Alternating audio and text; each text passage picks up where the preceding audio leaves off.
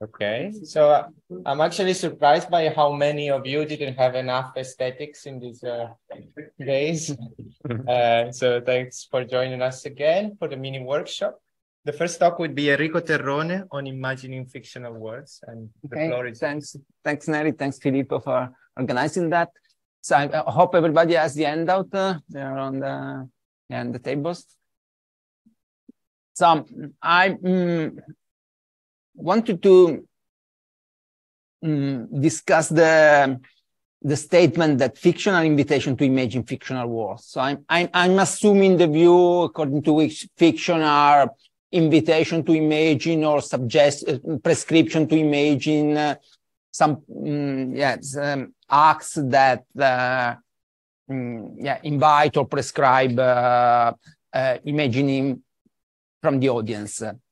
But I would like to qualify the kind of imagination that is required by this act of invitation or prescription, because it seems that there are other invitations or prescription to imagine that are not fictions. So I think the statement it's good. It grasps something crucial to fiction, but it requires qualification. And the way in which I would like to qualify this claim by arguing that fiction are invitation to imagine fictional worlds.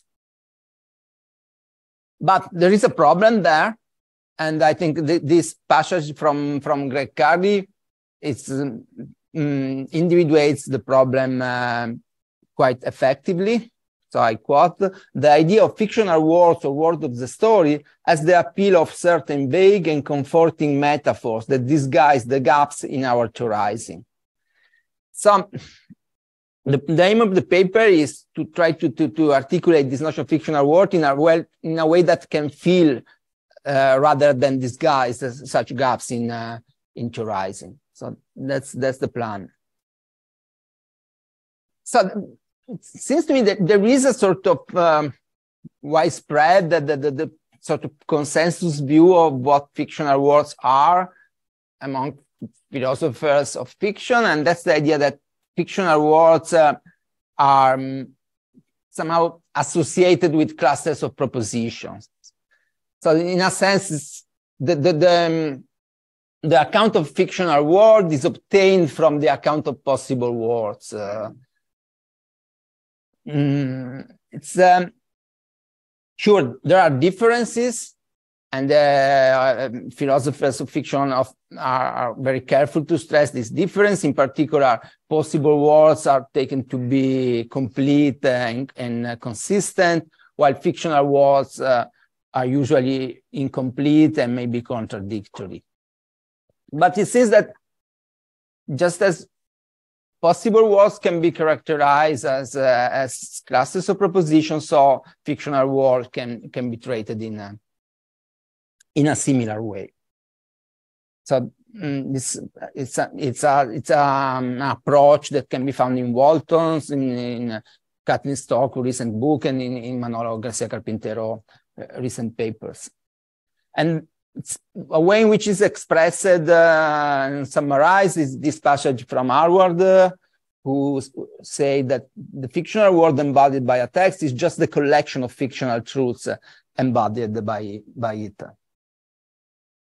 So yeah, cluster, collection, call as you prefer. The idea is that there are propositions, and the fictional world is sort of the totality of these propositions.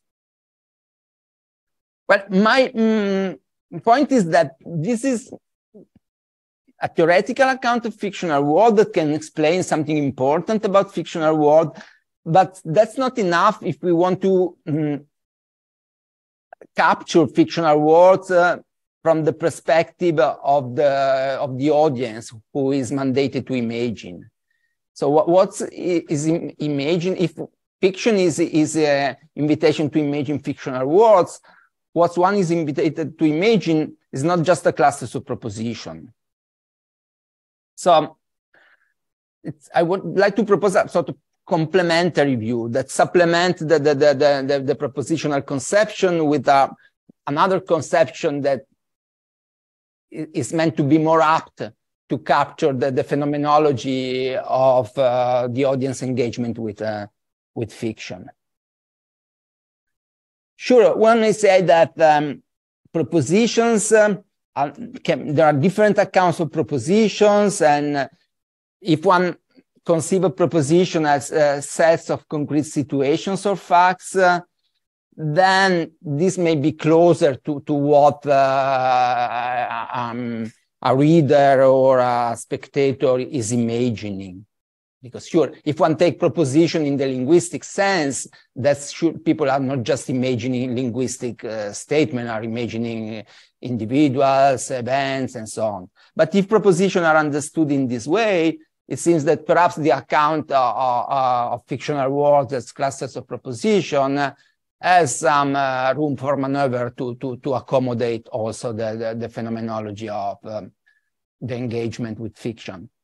But it seems to me that even this conception that surely get closer to this goal of taking the phenomenology of engagement into account is not enough, because the point is that the fictional world is not just a collection of facts, but there is also a structure that the world imposes on these facts. And the collection, the mere collection is not enough to account for this structure. And that's not just the fictional world, indeed. It's a structure that, first of all, is the structure of what the world is taken to be in the folk's experience. So the strategy, the section 3 of the handout, the strategy is to start from an account of our experience of the actual world. So what's the notion of world that is crucial in the non-philosophical experience of the world, in what we may call the folk's experience of the world. And then try to apply the same conception of world to our engagement with fiction. So move it from experience to, say, perceptual and more generally veridical experience to imaginative experience. So the sort of account, this project of offering an effective characterization of the notion of world that is crucial to experience is a project that can be traced back to Kant's critique of pure reason, but has been, at least in the reading that is proposed by Peter Strawson, is Strawson's idea of a descriptive metaphysics. What the descriptive metaphysics is a metaphysics that describes the people's conception of the world, what we take the world to be. So this is what I'm looking for, and Evans develops some insights from Strawson. So it seems to me that the line Kant, Strawson, Evans offer us precious insights in this attempt to characterize the world of our experience, the concept of world that is crucial to people experience. And the key notion of world in this sense is the notion of the world as a spatio-temporal system. So I may just read these three quotes that I find very useful in clarifying this notion of world. So first, Evans' quote, he says, Kant argued with tremendous force that it was not possible to have a conception of an objective world, a world whose states and constituents are independent of one perception of them, without conceiving of the world as spatial, with oneself as located within it and tracing a continuous path through it. Strawson says something similar. Kant's genius nowhere shows itself more clearly than in his identification of the possibility of distinguishing between a temporal order of subjective perceptions and an order and arrangement which objects of those perceptions independently possess, a unified and enduring framework of relation between constituents of an objective world. And then in another passage of Individuals, this world is characterized, as I said, as a spatio-temporal system or framework. We can make it clear to each other what or which particular things our discourse is about, because we can fit together each other's reports and stories into a single picture of the world. And the framework of that picture is a unitary spatio-temporal framework of one temporal and three spatial dimensions. So that's what I call the Kantian conception of the world. And in this, the philosophers I mentioned, Kant, Strauss, and Evans, they just focus on what we call the real world, the actual world, the world of our experience. But the same notion can be helpful also to understand what notion of world is crucial to engagement with fiction. So a fictional world can be characterized in turn as a spatio-temporal framework, but this is a framework that is valid in the domain of the imagination. So it's an imaginary spatio-temporal framework distinct from the framework in which we normally fit together what Strawson calls each other's reports and story. So it may be said that a fictional world is the framework in which we fit together the imagining that a certain fiction prescribes. So that's the idea. This concept of space and time, this notion of a spatio-temporal system of framework, is usually applied to organize and to impose a structure on the data of our experience. But we can apply the same concept in a different instance of the same concept, so a different world which has the same structure and so it's of the same type as the real world, in order to organize and make meaningful the data we get from works of fiction, namely what work of fiction mandate us to imagine. So is this different from the propositional conception? Yes, it is, but it's not completely alternative to it. It seems that there is a sense in which, at least for literary fictions, the world is constituted by a set of propositions, by the proposition that the writer has conceived. But these are rather, the proposition can characterize the structure of the world. So the world is considered, say, from the outside. But once the imaginative engagement with fiction begins, then the function that this proposition fulfills is rather to support this imaginative activity in which the world is this spatio-temporal framework that the audience is mandated to imagine. And this can also help us to understand in which sense fictional worlds are indeterminate and in which sense they are not. As clusters of propositions, so as creations of artists, writers, playwrights, filmmakers, fictional worlds are surely indeterminate, because the fictional truths that an author can fix are just in a limited numbers. But when the audience engage with the fictional worlds and so start imagining the fictional world is usually not indeterminate.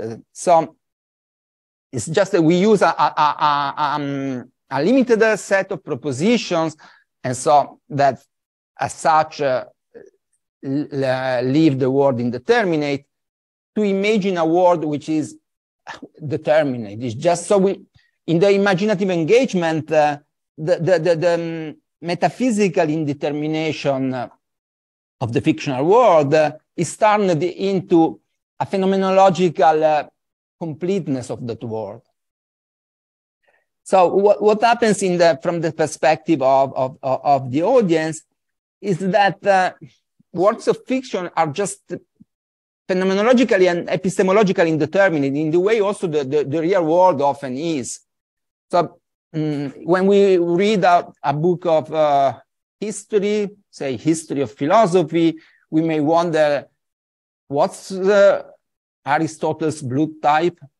it's not a so interesting question, but if one can wonder that, it's hard to find an answer. So it's in this sense, there is some indetermination in our engagement with the work of history. But that's not, sure, we are not thinking that our world is such that there is no fact of the matter about Aristotle's world type. It's that we don't know enough. The sources of information we have do not give us information enough to settle this issue.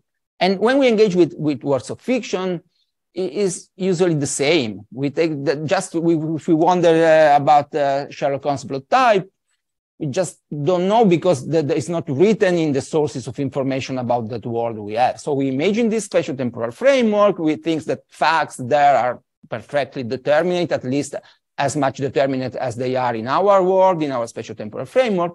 But we just rely on a source of information, which is the novel or the film. And if something is not specified there, we have no other ways to know it.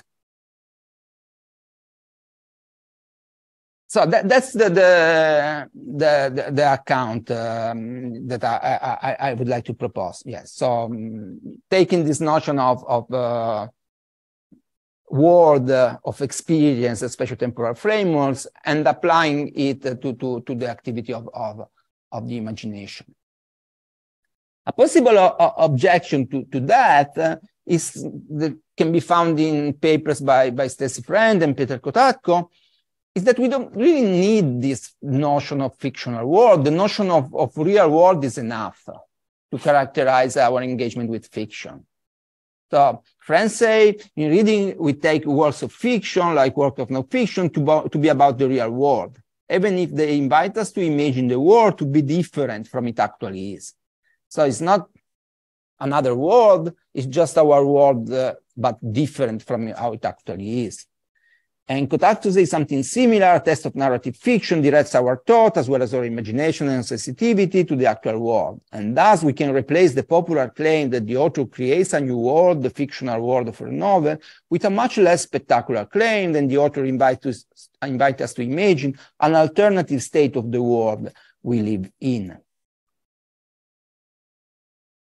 Well, the risk here perhaps is just, if one concern is that perhaps it's just a lexical disagreement, and so not so interesting from a philosophical perspective. If we want to call, instead of fictional world, we want to call it the world different from how it actually is, or an alternative of state of the world, why not?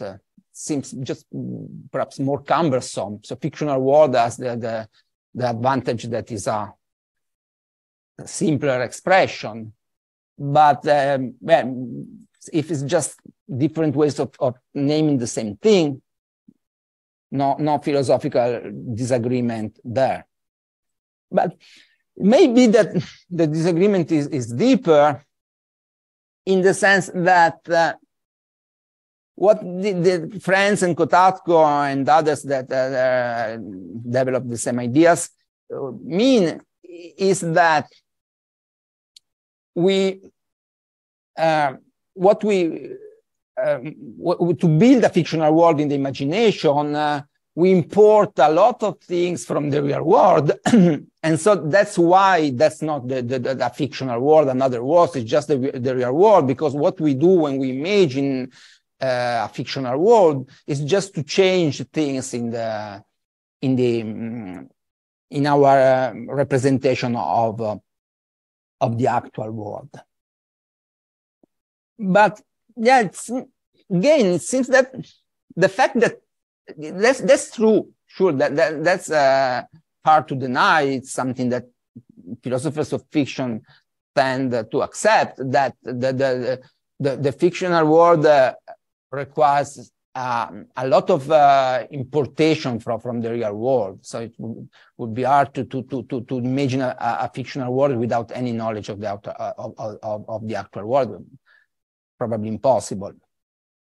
But the fact that something is obtained from something else doesn't mean that the second thing is just the first one. So just like to use an analogy, I can move to a new flat. I can move all my furniture in the new flat, but the new flat is not the old flat. It's a new one with the same furniture.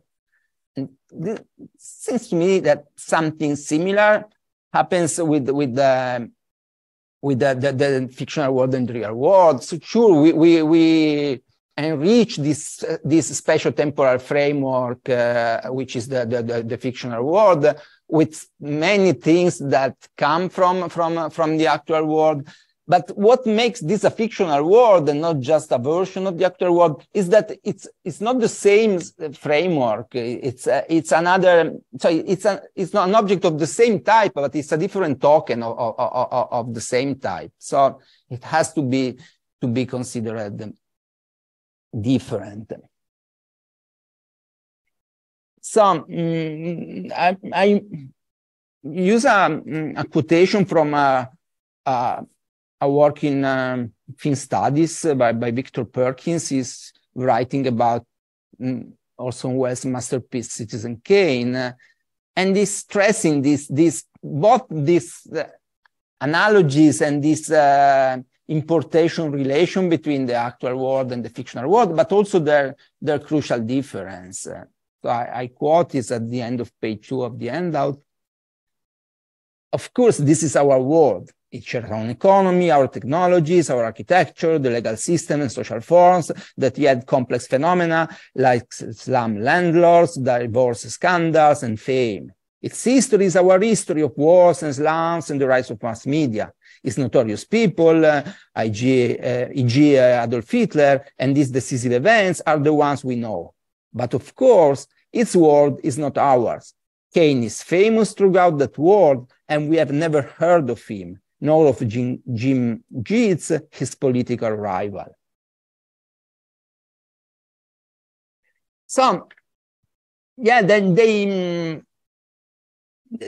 two worlds, the actual world and the fictional world, share the same structure. They are both spatial-temporal frameworks, and they may share many contents of these two structures.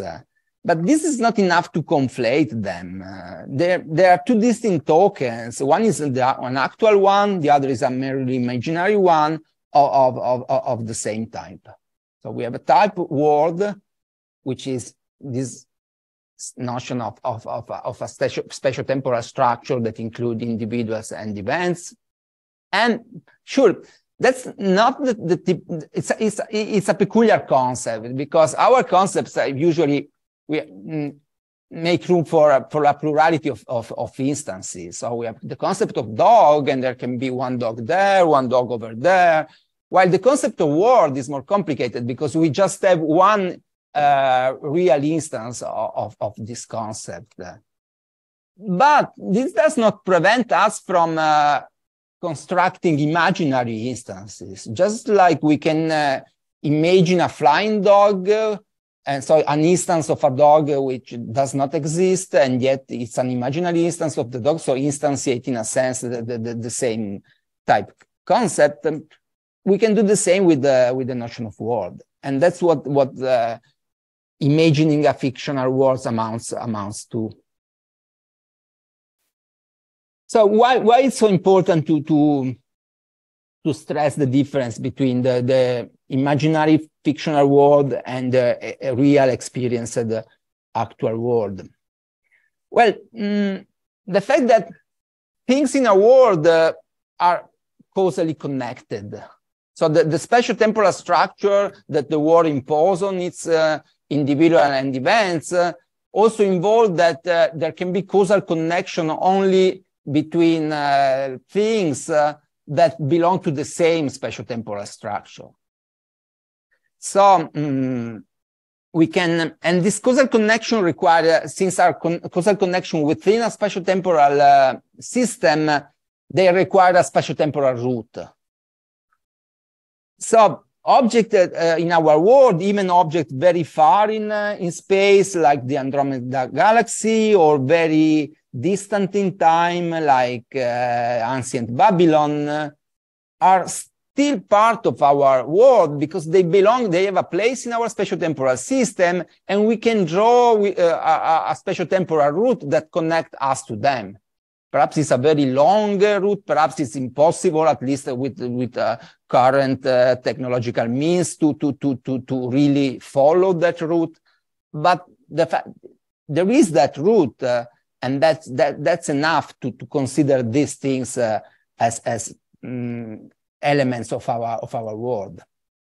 But fictional characters are such that they do not have a spatial-temporal route that connects us to them. So we can draw a spatial-temporal route that connects us to the Andromeda Galaxy. We can draw it that connects us to Babylon, but no spatial-temporal route that connects us to Sherlock Holmes.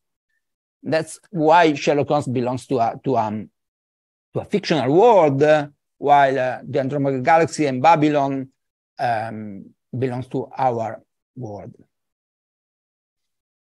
This is something that is nicely summarized in a passage of a paper on fictional world that Louis kindly suggested to me.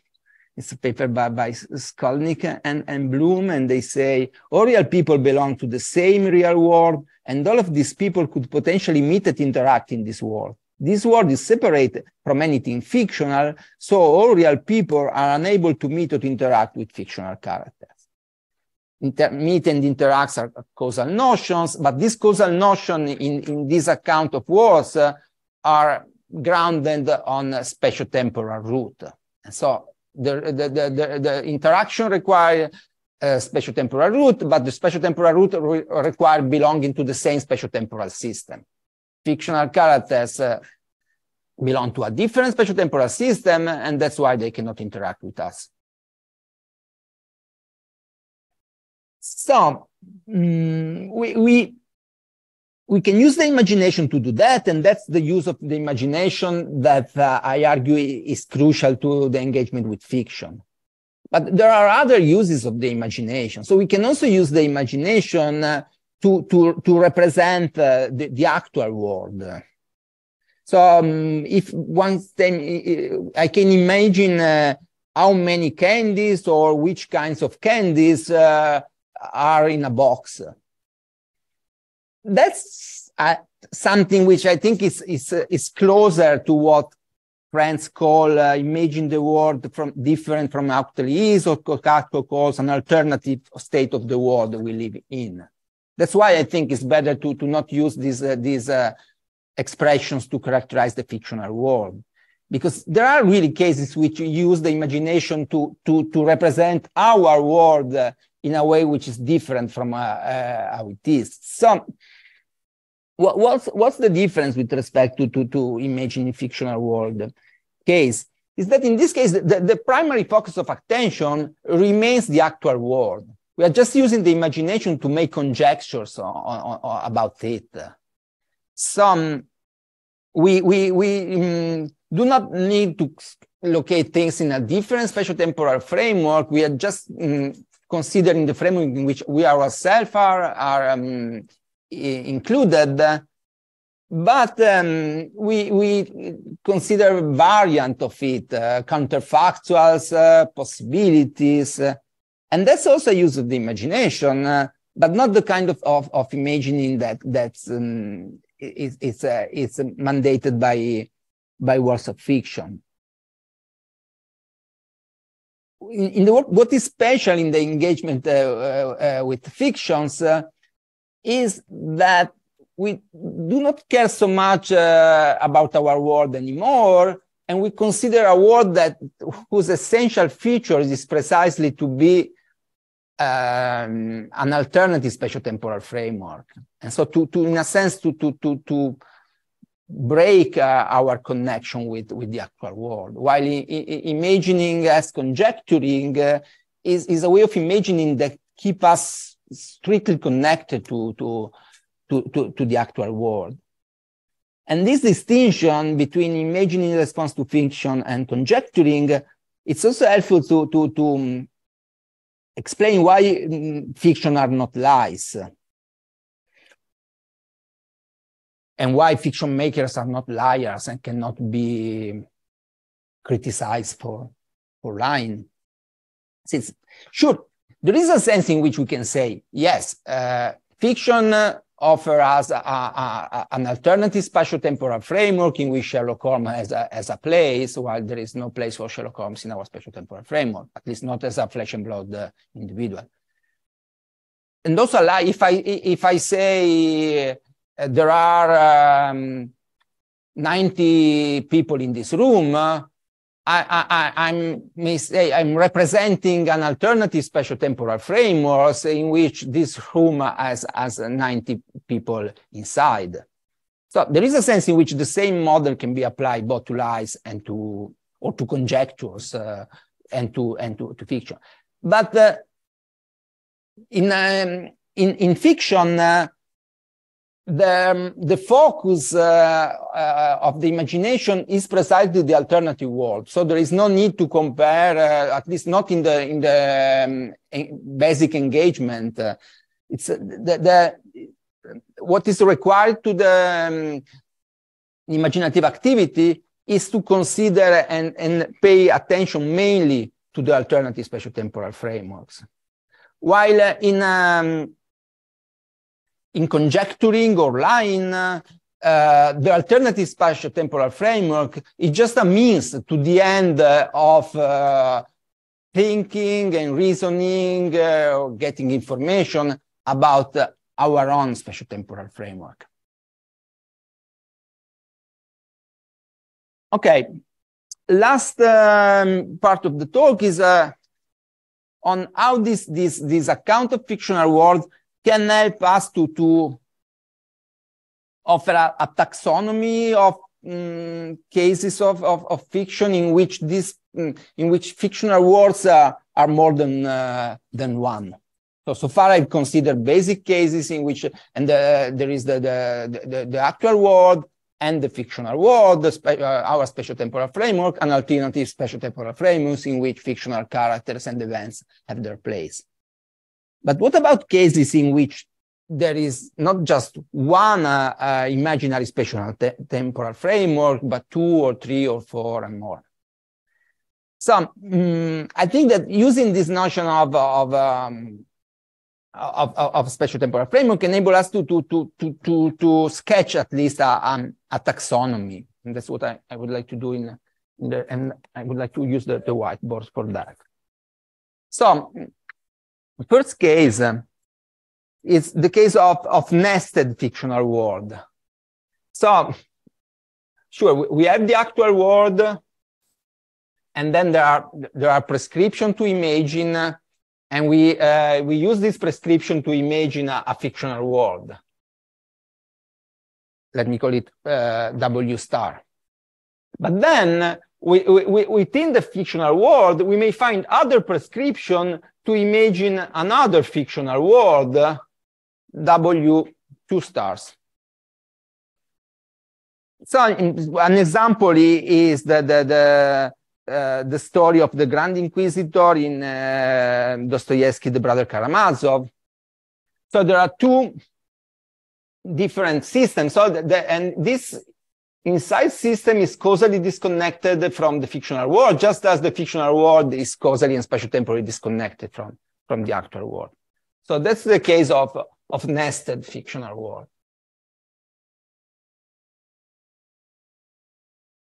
A different case is that of parallel fictional worlds. An example is the movie Sliding Doors. In that case, the prescription to imagine these 2 worlds, let's call them again W star and W double star. The prescription to imagine, they both emanates from the actual world. So they're not nested in the sense described before. It's just that the work of fiction requires us to imagine 2 distinct spatio-temporal frameworks, not just one. Then there are other cases that can be traced back to the categories of unreliable narration. For an example, maybe Nabokov's Pale Fire, James Turner's Crew, maybe another example. But I think in those cases, we don't need to have more than one fictional world. Because in those cases, what the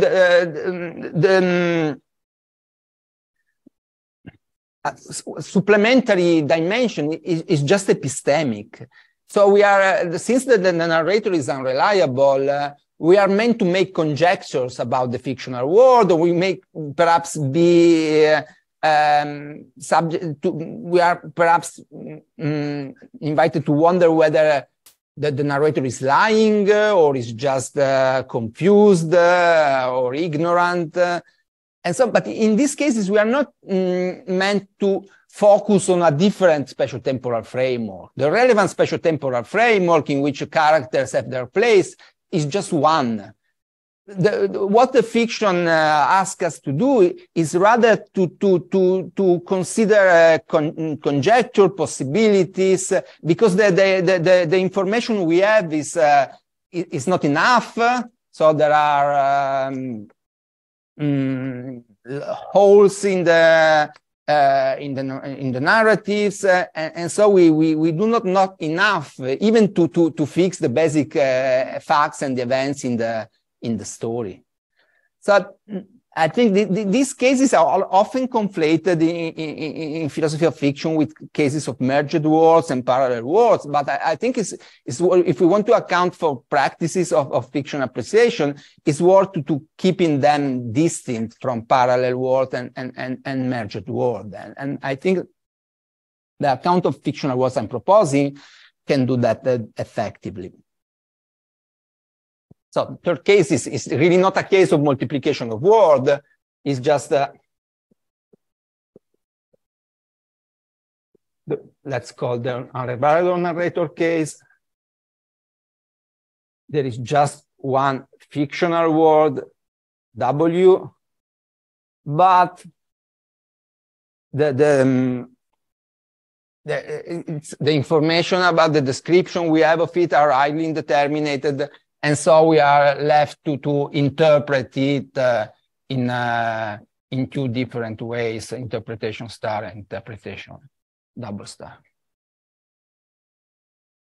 The last case I want to consider is the case of merged worlds. They can be obtained both from nested worlds. I'm out of the picture. No. Okay, great. No. Okay. They can be obtained both from merged worlds or from parallel worlds. So they merge because some spatiotemporal route between them is drawn in the narrative, and so some causal connection between them become possible. So indeed, they are no longer nested or no longer parallel. They are just one world, but it's a world obtained in a very peculiar way. And there are fictions like this. So the case of merged worlds, the case of nested worlds that are merged is the so-called Pirandellian narratives or fictions in which characters start interacting with authors. And so we have a nested situation, but the nesting is such that at a certain point, the two worlds have spatiotemporal root and causal connections. And so it's just, we go back to the case of one fictional world, but sure, with a very weird metaphysical structure. And even parallel worlds can merge in this way. There's a novel that I've discovered through Robin Lepotman book about philosophy of time, and it's Fred Hoyle's October the 1st is Too Late, in which there are two spatiotemporal systems, but there are certain points in which the two systems enter into contact. Sure, that's science fiction, but yeah. So the idea is that merging can obtain both from nesting and from parallel worlds. All these are quite exceptional cases. modernist narrative or science fiction narratives or even popular narratives like sliding doors, but not so standard as for the narrative construction. But there is another notion of merging, which is much more widespread. But it's also quite different from these more basic cases of merging. Well, according to some philosophers of fiction, the sort of merging I'm going to consider is pervasive, can be found in any work of fiction.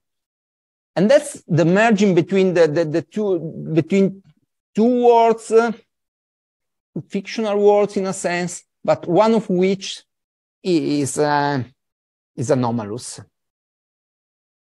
So one way of drawing this distinction is Kendall Walton's distinction between the story world and the game world. So Walton's idea is that what we have so far called the fictional world, W, in the imaginative engagement with fiction, is not a whole story. There is a wider fictional world, what we call the game world. So let's call this WG and WS, story world, game world. The game world is wider because in the game world, there are not just characters and events that constitute the fiction, Sherlock Holmes, Watson, and so on. There is also the viewer, indeed a fictional counterpart of the viewer, the reader. So a fictional counterpart of the person who is engaging with fiction, and possibly also a fictional counterpart of the author who is providing information about the world of the story. So we discussed the other days in the conference, the traditional way in which these two subjects, the provider of information and the recipient of information are called, are usually the narrator and the narrative.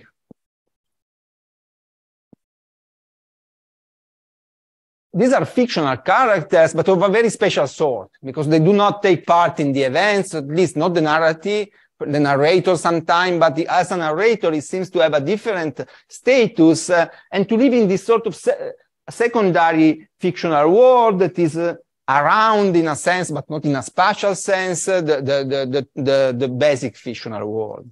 And that's another term that has been introduced in recent philosophy of fiction is periphery. The Stefano Predelli notion. So, because Walton game world is the story world plus something else. The periphery is meant to capture this something else. So in this sense, the periphery is a world of its own. The story world is a world of its own, but the two worlds merge, just like the Pirandellian worlds, but they merge in a sense which is not exactly that of the other one, because it's a merging that does not involve spatio-temporal connection, causal interaction. It just allows for flows of information. And so in this sense, it's a kind of merging that is much less striking and creative than those that we have seen, but can be perhaps a way of distinguishing fictional worlds from the real world, and also for possible worlds, because neither in the real world nor the possible worlds have a periphery, while fictional worlds seems to have this peculiarity of having, or at least having the possibility of a periphery around them. Okay, that's all. Thanks.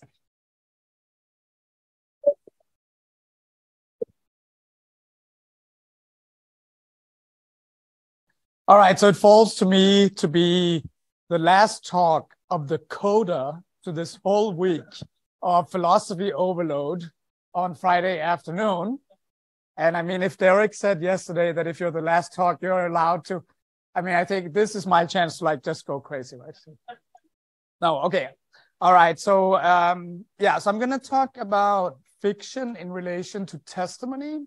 And so, as you can probably guess, this is going to be a talk about learning from fiction in many ways. And I take it that it's useful to sort of begin with distinguishing very broadly between two ways in which people usually talk about learning from fiction.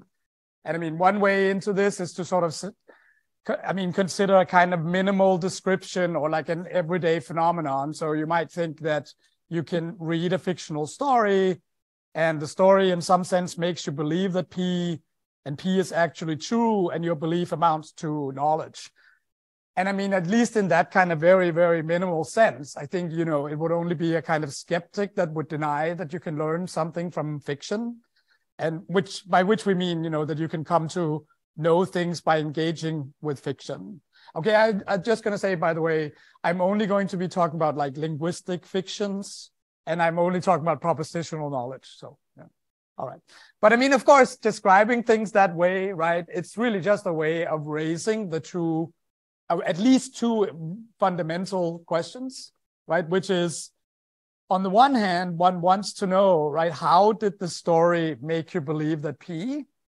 And on the other hand, in virtue of what does your belief amount to knowledge in such a case?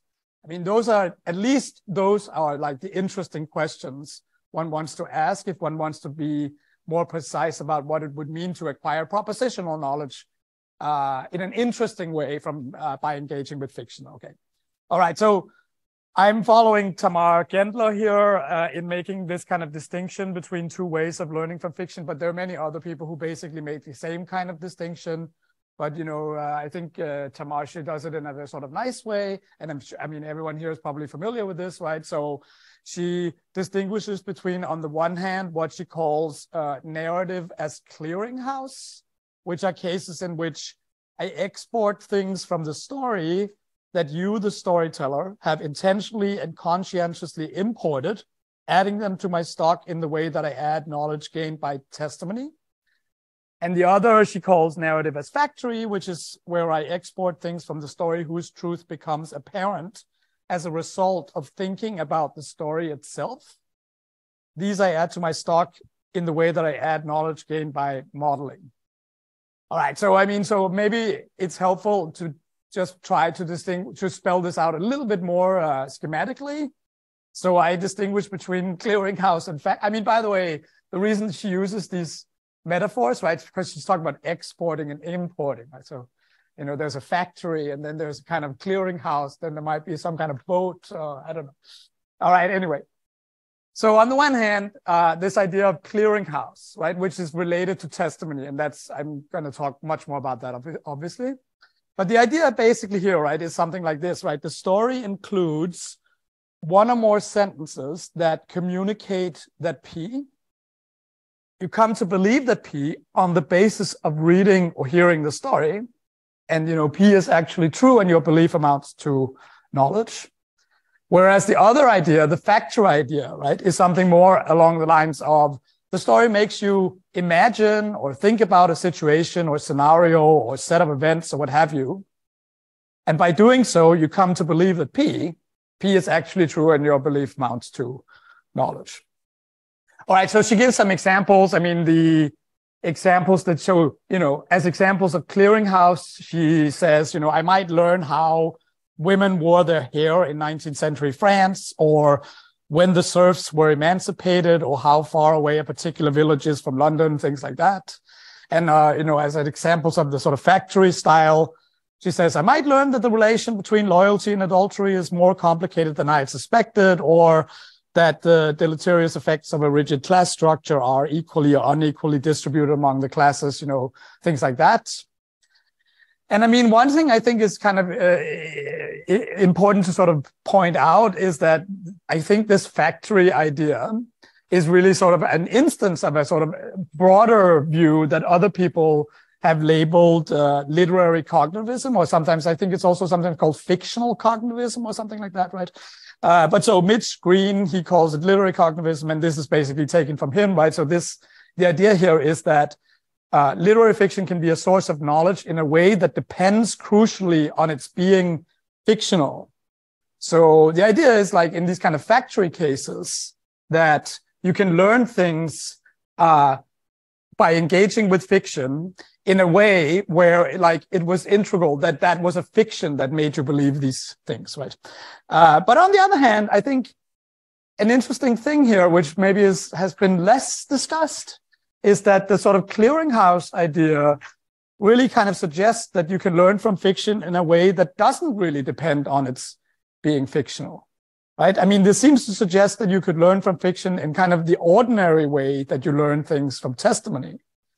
And I mean, and that's what I'm going to be discussing, but I just want to make a few more remarks about the distinction because I think it's useful to just put some stuff on the table. And I think, like, first of all, it's useful to sort of notice that probably we have reasons to think that this distinction is really not a sharp one. So there are cases where they might be both or neither, right? So here's an example which I think is perhaps not so clear, right? So I take it that I can come to know that Thomas Cromwell's father's name was Walter from reading Wolf Hall, right? And so let's say I didn't know that Thomas Cromwell's father's name was Walter. I read Wolf Hall. I mean, it's pretty plausible to think that after I've read Wolf Hall, I know that the actual Thomas Cromwell's father's name was actually Walter, right? Okay. All right. But on the other hand, right, at least as far as I know, right, the novel doesn't really contain a sentence like, Thomas Cromwell's father's name was Walter. And at least you can sort of imagine that the novel doesn't contain any particular sentences that communicate that Thomas Cromwell's father's name was Walter, right? In the sense of presupposing that or conversationally implicating that. At least sort of like you can imagine at least a version of Wolf Hall where really what's happening is that just like the novel uses the name Walter for Cromwell's father, right? So you read about this character and you realize, that's his father, right? That's Thomas's father. And then you read on and then it becomes sort of clear to you that, this person is being called Walter, right? And so, maybe this is not the perfect example, but I think it's kind of a plausible example where it might be unclear whether this is actually a kind of clearinghouse or factory style situation of learning from fiction, right? And you might think actually the same could be said for, it would depend on the actual case, right? But you could think about the case of learning about women's hairstyles. It's not clear that there is like a sentence in the relevant novel that would like communicate women wore their hair like this, right? So yeah, anyway. All right. So, but at any rate, I'm going to set aside the factory kind of idea. And that means I'm also setting aside literary cognitivism. And so I'm really focusing on the sort of clearinghouse idea. And hopefully I will be looking only at clear cases of clearinghouse, right?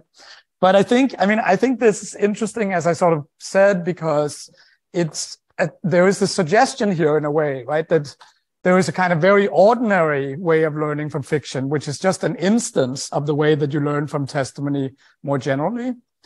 And so I think, what we should be asking here is how testimony-like is clearinghouse really?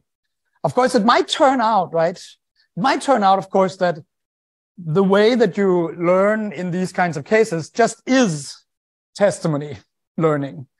But it might also turn out that it's not the same as testimony learning, but it's interestingly testimony-like, right? So it's, in some sense, there are differences between the way that I might learn from testimony if I ask, Neri a question about like where some, subway station is or something, right? But it might not be exactly the same, but it could be very, very analogous. But what I'm going to try to argue, surprisingly, is that no, right? It's actually fundamentally different in interesting ways. All right, so I'm going to try to motivate two claims toward that, and the first of them has to do with the idea that fiction doesn't include assertions. And the second has to do with a particular way in which fiction can be said to act as a defeater for beliefs that are acquired on the basis of fiction. And so, I'll tell you what that means. But so, okay. And so I'm trying to divide this into two parts. And the first will be, concerning the question of whether fiction includes testimony to begin with. And the second is whether, instances of clearinghouse can be said to be testimony-like in some interesting way. And I think, we'll see later, but I already kind of suggested that these are actually kind of distinct questions, right? Because it might be that even if the answer to question one is no, right? There's no testimony really in fiction. It could still be that, okay, fine, right? But, it's still sufficiently analogous to testimony learning that, it is kind of like an ordinary way of learning that isn't really that special and so on, right? Okay, all right. Oh, sorry, okay, so let me say something more about the fiction and assertion. Okay, so the reason that this is relevant, right, is that, as people are probably aware, the sort of standard view has it that testimony, in the sense that we're talking, in the sense that we use that term when we're talking about the epistemology of testimony and learning from testimony and so on, the testimony is really just a species of assertion. So, in order to give testimony in that case, you have to make an assertion. Or, what you do when you give testimony of the kind that I ask someone on the street, where is the university? And they tell me it's down there. What they're doing is making assertions, at least, right? And so I spell this out as the assertion view of testimony, right? Which is that you testify only if you assert, right? Okay. So, many people have views of that kind. And so, given that, of course, it's kind of trivial, right? That fiction will include testimony only if it includes assertions, at least sort of like, literally speaking, it includes testimony only if it includes assertion. Again, of course, it could still be that there's something testimony-like going on and so on. I'll say more about that. But I'm going to try to argue, which was already revealed during the workshop, right? That there are no assertions in fiction. And so, I have another paper in which I sort of go through the sort of full dialectics of that. And I can't really do it all here, but I'm just going to tell you what I think like my main reasons are. And I'm completely aware that all the questions in the Q&A is going to be about that. And people are going to give me counterexamples, so anyway. So of course, as always, like some people agree with this and some people don't agree. So Neary has a paper in Phil Quarterly where he also argues that fiction, for very similar reasons. And James Mann already had a paper in 2019 where he said that, and so on and so on. But I would say, which is, I think, the standard view probably is that fiction sometimes include assertions. So we're like a minority up here, but Okay, so here's the sort of style of the argument. So I think, as Maria already sort of told you, I'm taking it that there are sort of two necessary conditions of assertion. And I'm not talking about necessary conditions as sort of like, and partial analysis or anything like that. They're just supposed to be like results of making an assertion, if you like, right? You don't have to think of them as kind of like, yeah. At any rate, right, I take it that, you make an assertion only if on the one hand, so you assert the P only if on the one hand you say that P, and on the other hand, you're sort of precluded from a particular kind of deniability. And so we'll see what that's supposed to mean. But just on the first condition first, the idea here is really the sort of very, uncontroversial idea that, for example, if I say this student has good handwriting, right, in order to conversationally implicate that the student is not a good student, I haven't asserted that the student is not a good student. And you can see that at least, right, because I didn't say that.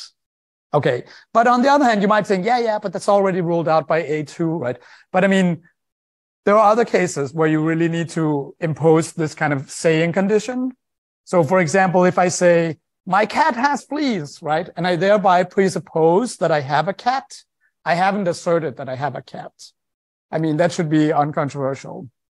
It's interesting actually to notice that A1 at least if you read it literally, it's going to already rule out some views on which fiction includes assertion. I mean, some ways in which people have said that fiction does include assertion sometimes.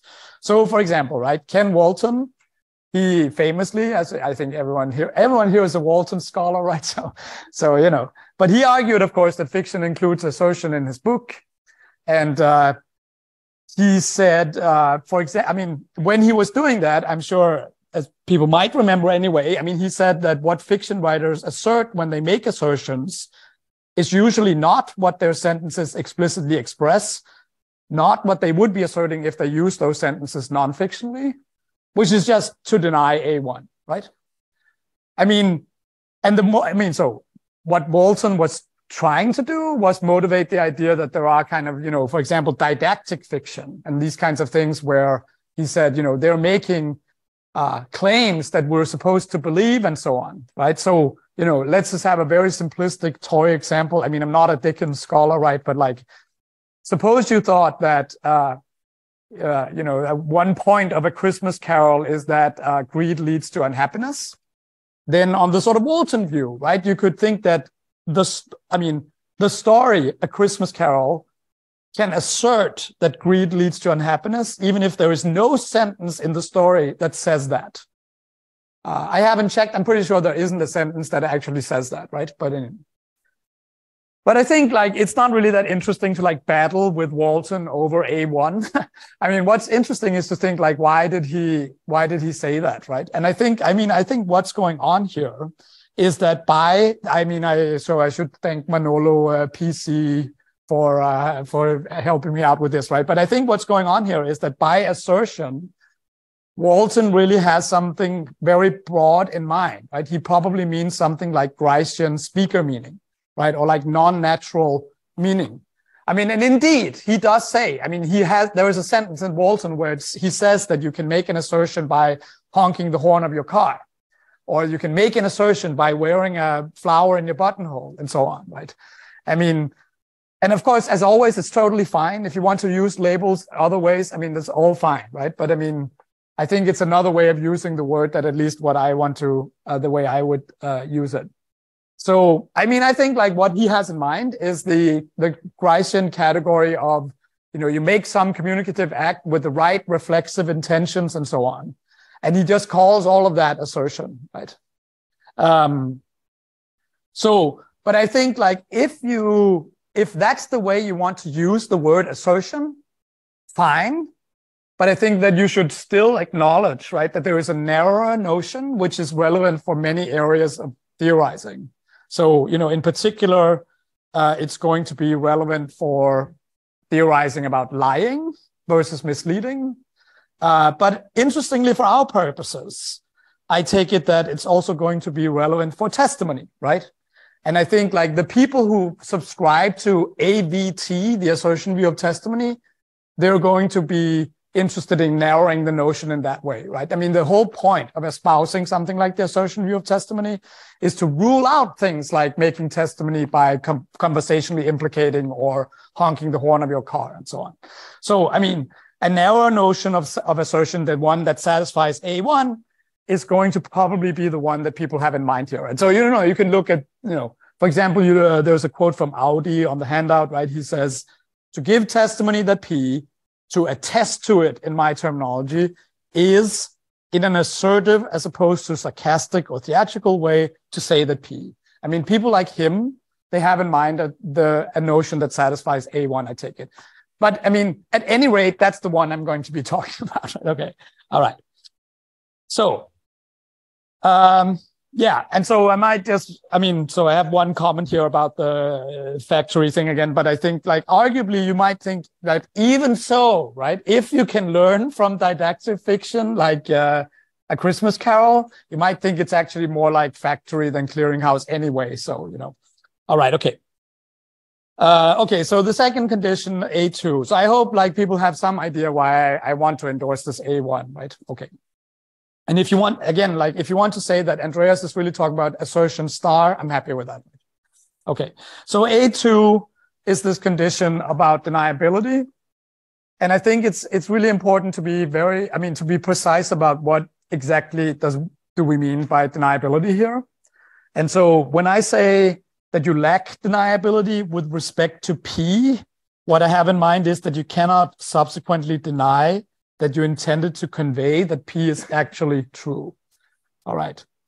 And so, for example, right, conversational implicatures are going to be neither, I can't really say it, but they're not said and they're also deniable. Right. So in those cases, they're like completely ruled out because neither A1 nor A2 is satisfied. Right. But on the other hand, there are other things you can do with language where only one of them is satisfied, right? Or, well, only one of them is not satisfied, which is to show that that's why we need both. Okay, so for example, presuppositions, right? Presuppositions are not said, as I said before, like if I say this thing about my cat has fleas, but they're not deniable, right? I mean, if I say my cat has fleas, I cannot deny that I intended to convey that I have a cat, right? That's completely unintelligible. You can't say my cat has fleas, but I don't have a cat, right? But you didn't say that you have a cat, and that's why it's not. That's why it's not an assertion. All right, but A2 also captures cases where you do say something, but it's nevertheless deniable, and this is the category that's most relevant here, right? So here's an example, right? Suppose that you're a stand-up comedian and you're on stage and you say, so, Obama went bungee jumping, right? And then later on, a friend, like, some kind of confused friend asks you, where did Obama go bungee jumping, right? And it's perfectly fine for you to say something like 5 here. Oh, I didn't mean that Obama actually went bungee jumping. I was doing my act, right? You misunderstood what was going on. It's totally fine. But of course, A1 is satisfied, right? You did say that Obama went bungee jumping in this sense, right? I mean, you didn't implicate that or presuppose it or like honk your horn, right? You said that Obama went bungee jumping, but you still have deniability. And so A2 here is going to predict that even though the comedian said that Obama went bungee jumping, she didn't assert that. All right. So the reason that all of this is relevant for the present purposes is that, fiction clearly contains many sentences that say things that are actually true, right? And so, take the following example. So this is from A.S. Byatt's novel, The Children's Book. So this is a novel about, the arts and crafts movement and like early socialism and the Fabian Society and things like that. And you read the following sentence in the novel. In 1884, the Fabian Society branched out of the Fellowship of the New Life, period. I mean, that's the sentence in the novel, right? Now, clearly, 6 is a sentence that is actually true. I mean, the Fabian Society did branch out of the Fellowship of the New Life in 1884. And so I take it that something like 6 is the best candidate for an assertion within fiction, given that this is a sentence that says something that's actually true. I'll say also later on that there are more reasons to think that that's a good candidate for an assertion. Anyway, but nevertheless, right? I mean, 6 is still deniable. This is what we were debating in the Q&A of Maria's talk, right? So, or in Elisa's talk as well. So, I mean, imagine that after the novel was published, new evidence comes to light showing that the Fabians actually broke out in 1890 rather than 1884. And, then Byatt is like on TV and they ask her, do you think that your novel has taken a hit now in light of this new historical evidence concerning the Fabians? And I mean, in this case, right, she can clearly respond with something like, not really, no. I wasn't concerned with presenting what really happened historically, but rather with making things work for my story. And so this is the point where it's very important to sort of address. I think also it was a sort of Manolo worry about, is this just about possibility or what, right? So just to say a little bit more about what exactly we're claiming when we say something like she can respond with 8. I mean, what's being argued here is, first of all, not that she would say that, right? And that also means that, of course, we're not arguing here that she actually wasn't concerned with historical accuracy. I mean, of course she was, right? But But of course, we're not arguing here, about whether 8 would be a sincere response, right? We're arguing about whether 8 is a felicitous and intelligible response from a linguistic point of view. And the way to sort of get into this frame of mind, right, is to compare it with other cases. So, if you compare this case with a historian who writes that sentence 6 in her book on the Fabians, right? And then she is challenged with something like 7. It's new evidence comes to light, and someone asks her, "Oh, so are you going to revise your book now?" Right? I mean, for her to say something like 8 is just completely out of the question, right? It's just almost unintelligible to say something like, "Oh, yeah, no, I'm not doing that," right? Because I wasn't really interested in sort of giving you information about what actually happened, right? I was just trying to make things work for my plot, right? I mean, the only way to understand something like that is to sort of an attempt to, as I would say, change the force of the original utterance, right? So an attempt to sort of try to say, "Oh, I wasn't really writing history," right? So, I think that the important thing here is, and I'm trying to I'm not trying to preempt the Q&A. You can ask whatever you want, right? But the way to sort of think about this kind of theorizing is not like, could I imagine a situation in which, but like to contrast it with these other kind of cases. And I think maybe I'll just borrow Enrico's thing about paradigm cases, right? But anyway, we can talk more about it. And we can talk more about it later. But just to say, it also applies to statements within fiction that are not really concerned with, as it were, matters of fact in the way that 6 is, right? So you might consider 9 from Thackeray's Vanity Fair, which has also been discussed by Kathleen Stock, right? So, in the novel, Thackeray wrote, when one man has been under very remarkable obligations to another with whom he subsequently quarrels, a common sense of decency, as it were, makes of the former a much severer enemy than a mere stranger would be. Now, okay, so we have to sort of imagine another fictional world here, right? Because, he's not going to go on a talk show. But suppose he was challenged with something like 10, right? You say that someone who's been under considerable obligations to another typically becomes a stranger enemy given a later quarrel. What reason do you have to think so? And it's perfectly felicitous for Thackeray to say something like 11, right? Modulo the English that Thackeray would have been speaking, right? So, but he could say, "Oh, I didn't mean that that's how things actually work. In fact, I think the opposite often happens. I was just, it suited my purposes." And the reason, the way to sort of, massage your intuitions here is to think about other cases, right? So suppose you're a psychologist or something, right? And you write 9 in your treatise on psychology, and then someone challenges you with 10 or something like 10. To say something like 11, it's almost unintelligible, right? You cannot say, right, "Oh, no, I don't mean that that's how things actually work. That was just something I said because it worked for that part of the thesis," right? It's just completely insane. All right. Okay, so conclusion. All statements within fiction are deniable. Therefore, no statement within fiction is an assertion. And of course, all the statements in fiction that don't even say that P, they're already rolled out to begin with, right? Okay. So, if you like this assertion view of testimony, this just trivially means that no statement within fiction is testimony to begin with, right? It's not really in the business of making that kind of linguistic communication at all. And so, that just means like in some trivial sense, there is no learning from testimony in fiction, right? Because there's no testimony at all, right? But as I said, that's not really the end, right? Because even if you like the ABT view, that's not really the end, because it might still turn out, right, that instances of clearinghouse are still like in an interesting way testimony-like.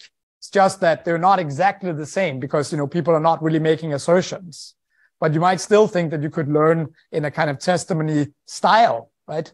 And maybe even in a way that's interestingly contrasted with the factory kind of cases. So, there's still room for being interested in learning in a testimony-like way from fiction, even if you like ABT and you agree with me that there are no assertions, right? Okay.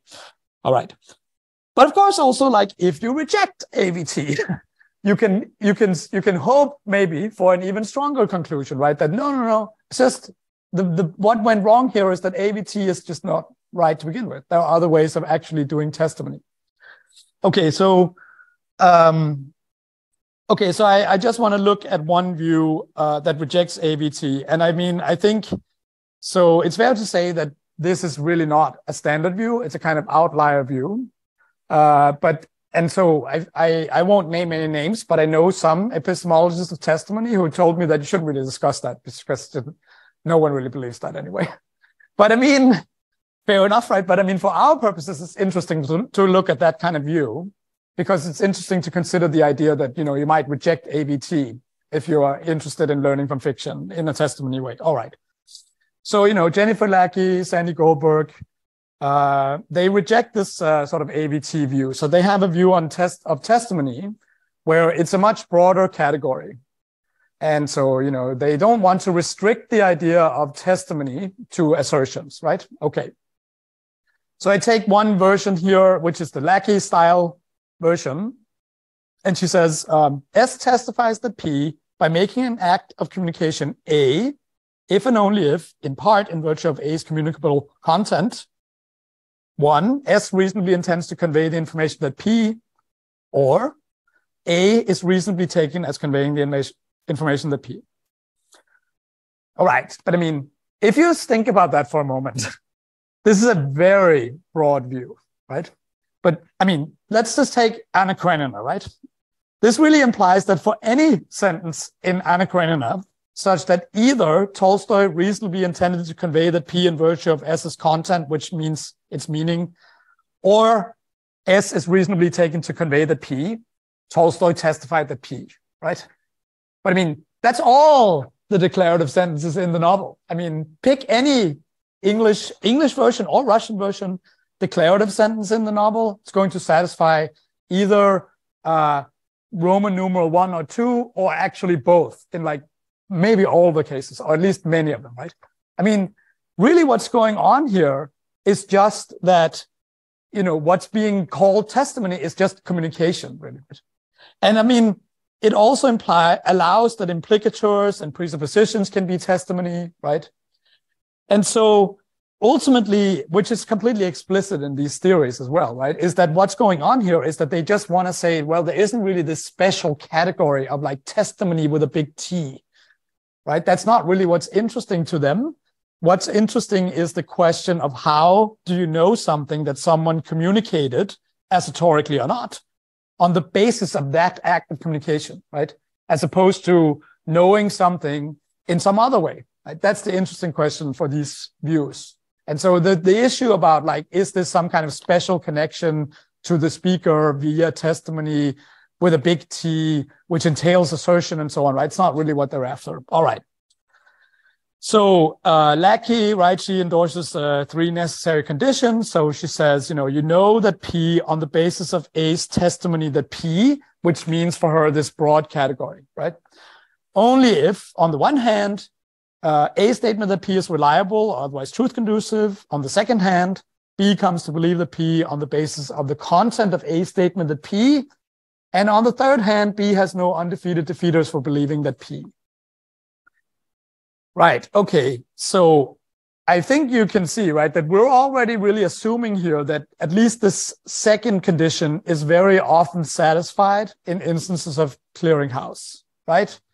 I mean, I could come to believe that the Fabians broke out in 1884 on the basis of the content of 6, which is the same proposition, right? I mean, maybe I should just say, I mean, the reason that L2 is important here is because she wants to rule out cases where you come to believe something as a cause of someone's testimony. So like, suppose someone calls me and wants to, I don't know, sell me a subscription, like a mobile phone subscription. And by listening to their voice, right, I come to realize that it's a woman who's calling. I can come to know that it's a woman who's calling, right? But that's not something I know by testimony, not even for them, right? Because that is not a belief that I formed on the basis of the content of what they said, right? That's a perceptual belief. And, you know, you want to say, okay, of course I could come to know that it was a woman who was calling by listening to their voice. But that's not a way of knowing based on someone's testimony. It's not testimonial knowledge. So that's the main reason why L2 is imposed, right? But of course, it's going to be satisfied in many of these cases, right? And also, I mean, L2 is satisfied when I come to believe that P on the basis of reading a sentence in a fiction that presupposes that P, right? Because presupposing that P is also something that a sentence does in virtue of its content. And actually, even conversational implicatures are going to be satisfied, at least if you read it in a particular way, right? Because when I realize that, you know, when someone told me this student has good handwriting, that they're trying to communicate that it's not a good student, that's something I come to believe on the basis of the content of what they said, namely that he has good handwriting, right? Okay, all right. So that's okay, L2, fine. So we're on track to getting testimonial knowledge from fiction, right? But what about L1? So this thing about reliability. And that's actually really an important thing here. And I think, you know, people have already, I'm not sure it came up actually in this workshop, but I mean, I'm sure people are aware of this, that like people like Curry and Stokke, right? They note that, well, many statements in fiction are not only true, they're like what they call non-accidentally true, right? And what they have in mind is that the way they spell it out is that there's a kind of counterfactual dependence on the facts. So here's what Stokke says, right? So had different events occurred, the content of the utterance would have been correspondingly different. And if the same events had occurred in otherwise different circumstances, the utterance would still have described them. I mean, you know, so like what's actually going on? What's going on here, right? Is that this is just really, really closely related to Lackey's notion of a reliable statement, which is spelled out in terms of sensitivity and safety. I mean, it's really just that, right? So, I mean, undeniably, right? Bayet did not just happen to write 6 and thereby accidentally say something actually true, right? She was guided by the historical evidence. And so, okay, maybe I can just spell out exactly what's going in this kind of case, right? So like imagine, right, that the breakout took place in 1885, but everything else was the same, right? Clearly in that case, she would have written 1885, right? Because her evidence would also have been correspondingly different, which means her utterance is sensitive, right?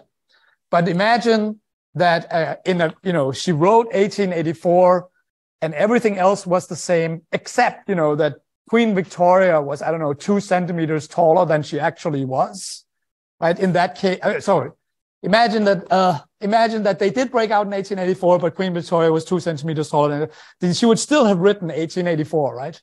Because in that case, you know, her evidence wouldn't have been different because Victoria's small difference in height is not relevant to the evidence, which is why her utterance is also safe. It just means, right, she was being reliable, right? She wasn't just making things up, right? So L1 is clearly also satisfied by many sentences within fiction. In fact, I think that's the reason. That's one more reason to think like things like 6 is really the best candidate for assertions, right? So we have statements that definitely satisfy L1 and L2. Things like 6, right? Historical facts, actual truths that are clearly said within a fictional text, right? And they're also not, they're also non-accidentally true. But nevertheless, because they're deniable, they're not assertions, right? Okay, all right. So really what's we're left with here, which is the sort of interesting condition here, is the third one, right? The one about defeaters. And that's where I sort of want to suggest that there's actually a really interesting difference between the fictional case and the just ordinary case of testimony, even if you want to endorse this broad view, right? Okay. All right. So what I wanted to sort of suggest was that, let's see, I can still make it. Okay. That fiction actually in itself is a kind of defeater. And so on a sort of intuitive level, what this means is that P occurs within a fiction is a defeater for believing that P on the basis of that fiction. So in the end, right, you want to spell this out in more detail, yada, yada, yada, right? But here's one way you might try to go about something like that. You might say, well, what's actually doing the defeating here is the kind of force with which the utterance was made. So maybe you want to say something like, if A makes a fictive utterance and B believes that P on the basis of the content of that utterance, then the fact that the utterance was fictive is a defeater, et cetera, et cetera, et cetera. But I want to sort of keep it at the intuitive level because I think that's actually the best. It's kind of more interesting if you can make a case for the sort of broad idea first, and then you can try to spell it out in a way. Okay, so just to say, what I mean by this idea that fiction is a kind of defeater, right, is really something like just reading that P in a fiction can never justify believing that P. And why would you think that? And it's one reason is to look at the idea. Well, one motivation for this, right, is that many or perhaps even most statements in fiction are fabricated, right? They're made up. And so I argued in another paper, which is like, so I argued for this very surprising and exciting conclusion that if a statement is fabricated, it's not non-accidentally true, which means it's unreliable. It just means that if you make stuff up, you're not reliable, right? It's not really that surprising. Okay, here's an illustration of that. So suppose that Sue hates her boss and she wants to give Bob a bad impression of her. So while Sue in fact believes that her boss would never do anything of this sort, she makes up the story that her boss moved funds illegally, and she tells Bob this.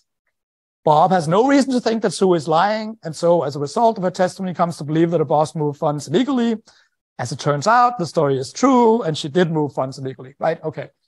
So, I'm hoping that everyone here agrees, right, that Bob does not end up knowing that Sue's boss moved funds illegally in this case. Even though, of course, she does end up with a true belief that she did, right?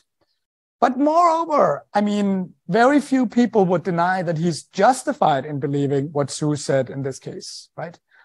Sue is just one of his colleagues, and, he has no reason to think that anything weird is going on here. So, arguably, he is justified in accepting her testimony, right? And the reason for that probably is that, well, most assertions by one's colleagues are not fabricated, right? But on the other hand, since we know that, many or at least, well, most or at least many statements in fiction are fabricated, the idea would be that the fact that something occurs within a fiction is actually a defeater. So, okay, so here, let's take the example of 6 again, right? So suppose I'm reading a children's book and I come across the sentence 6. So then I put in, that the book is a novel. I'm actually not sure that this actually, I think, let's come back to that if you like. I don't think it's necessary to put that in here in the description of the case, but we can talk about that. It depends, actually. The reason I say that is because I realized later that that's going to depend on your view of what a defeater is to begin with. All right, anyway. So the point is, we already know, right, that 6 is not fabricated. It's non-accidentally true or reliable, if you like. But even so, if you think about it, if you have no other evidence, right, you're not justified in believing 6. And also, what kind of evidence you need here is really kind of specific, right? It's just, it's not that any kind of evidence will do. What you need is something that exactly will defeat this default defeater. So for example, right, suppose you've also seen an interview with Bayet where she says that she wanted the book to include historical information readers could learn from. That still really doesn't justify you in believing 6, because you would also need grounds for taking 6 to be one of these historical truths. And you might think like this is obvious, but that's because you already have evidence about the Fabians, right? So, to have grounds for the idea that 6 is one of these historical truths is precisely to have more evidence than just 6, right? So, you would need to see, I mean, the way it usually works is something like I read something like 6, and then, oh, you know, I have this other stuff that I know, or have other evidence that I have about the Fabians. That's the reason why I just immediately defeat this default fiction defeater. But the default fiction defeater is there and needs to be defeated every time, right? Okay. So given the broad view of testimony, which is this lackey view L1 through L3, yeah. So the broad view of testimony, no, it doesn't have to be an assertion. And then the corresponding view of learning, right? L1 through L3. Of course, it's still true that you could come to know 6, as she would say, on the basis of Bayet's testimony, right? It might be that L1, L2, and L3 are satisfied. You might have a defeater for this fiction defeater. And so, you know, for her, that really just means you could learn 6 on the basis of Bayet's communicating 6 to you, right? But given L3, it only really works if you can defeat this default defeater. And I mean, that's unlike ordinary testimony, regardless of whatever else you think, right? So, you know, even for proponents of the broad view, the fact that someone communicated the P to you in ordinary non-fictional discourse is not a defeater, right? You can have many defeaters in many cases, right? Like, I don't trust Neri. I don't know. I mean, he's drunk, right? Or he just moved here. All these things can be defeaters, right? Which means I'm not justified in accepting what he tells me. But the very fact that he said it, right, is not a defeater. All right. So, I mean, yeah. So for example, even in the slander case where, I mean, what she says is unreliable and so on, right? The mere fact that she told Bob what she did is not a defeater for Bob. There might be other things that are defeaters for Bob, but not the mere fact that she made that utterance. Okay, so just to sort of conclude, I mean, if you accept the assertion view, then as we know, right, like, and also if you, I mean, and you agree with me that there are no assertions in fiction, we already know that instances of clearinghouse are not instances of testimonial knowledge. But you might think that, even if you agree with both of those, and you also agree that, okay, yes, strictly speaking, there are no instances of testimonial knowledge, there could still be an interesting parallel with learning from testimony. But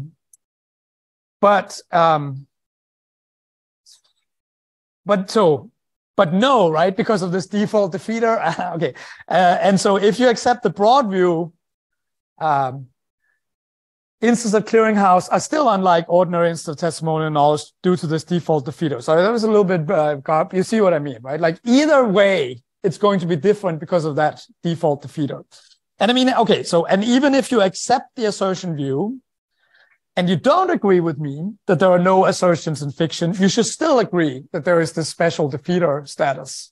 And so you should still agree that it's interestingly different from ordinary learning from testimony, in the sense that you're going to need more evidence. Okay, so instances of clearinghouse are fundamentally different from ordinary cases of learning from testimony. All right, thank you very much.